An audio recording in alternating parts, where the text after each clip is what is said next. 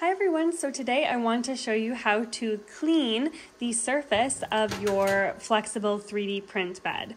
Recently someone commented on one of my YouTube videos that I really need to clean my print bed, and that's probably true. You can see there's a lot of caked on stuff on this print bed, so I'm going to show you exactly how I do that here. I'm also going to show you my newer print bed, the Creality Ender print bed that doesn't really need a full washing, and just show you what I do to maintain that print bed. So essentially you're going to need two things to clean your print bed. One is you're going to need isopropyl alcohol. So this is going to be for your regular maintenance in between prints, and I'm going to show you how to use that. And then for your dirtier print bed, which if you're wondering how this one got so dirty, it's because I use the Elegoo Build Platform glue stick in between prints. So this actually works great. I just put this glue stick, I actually don't do it every print, but every few prints I put the glue stick down, and I honestly don't have any issues with adhesion. Even though someone commented that my print bed needs cleaning, I actually haven't been having any issues with printing with a print bed this dirty, because really the dirt and debris is actually just the residue from this glue stick, which really helps with adhesion. So it doesn't look the prettiest, but it actually is pretty functional. Of course, you can use the Elegoo brand platform glue stick. I've tried just using a regular glue stick. It works perfectly fine too. But to clean up this type of print bed that's really got some caked on residue from the glue stick, you're going to need a little bit of your Dawn dish soap. The dish soap that does everything, can clean everything. This stuff is what I use to clean my flexible print bed really well when I need it to look really clean. So let's start off with the isopropyl alcohol.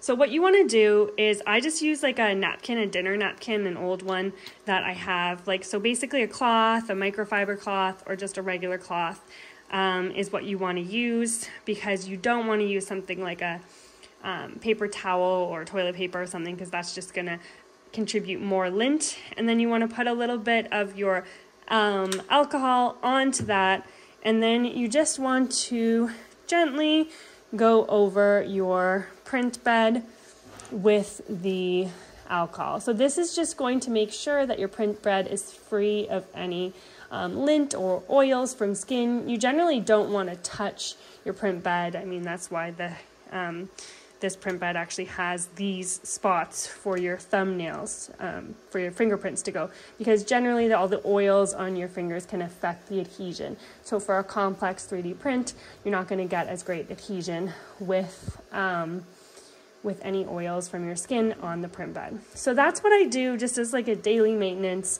on my print bed, especially when it's been freshly cleaned. But as you'll see here, if I were to do that alcohol on this, it's not really doing anything. There's just so much caked on glue stick there that it certainly needs a more vigorous cleaning. So let's take you over to the sink and I'll show you how I do the Dawn dish soap cleaning. Okay, so here's this print bed up close. You can see all that caked on glue. So now I'm going to show you what I do. I use a little bit of Dawn dish soap. I just use a microfiber cleaning cloth. Just pour a little bit of the dish soap on, and then I use warm water. Warm water is the most effective. And then I just scrub away.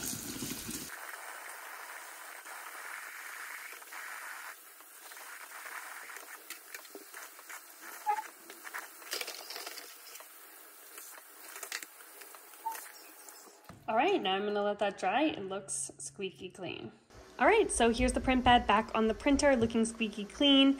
Again, now that it's been thoroughly cleaned with the dish soap, I can use the isopropyl alcohol to maintain it.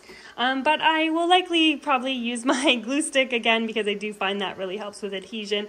And so I'll just have to remember to clean it every week or so to make sure I get that residue off. It's really important to have the good, clean print bed for a nice quality print, especially getting that adhesion and that first layer quality. It's going to make a big difference. So definitely recommend that you do it. regularly. Like I mentioned, the isopropyl alcohol is important in between each print, and then I recommend, depending on how often you're using your printer, doing the Dawn dish soap about once a week. All right, I hope you found this tutorial helpful, and I'll be back next week with a tutorial on print bed adhesion.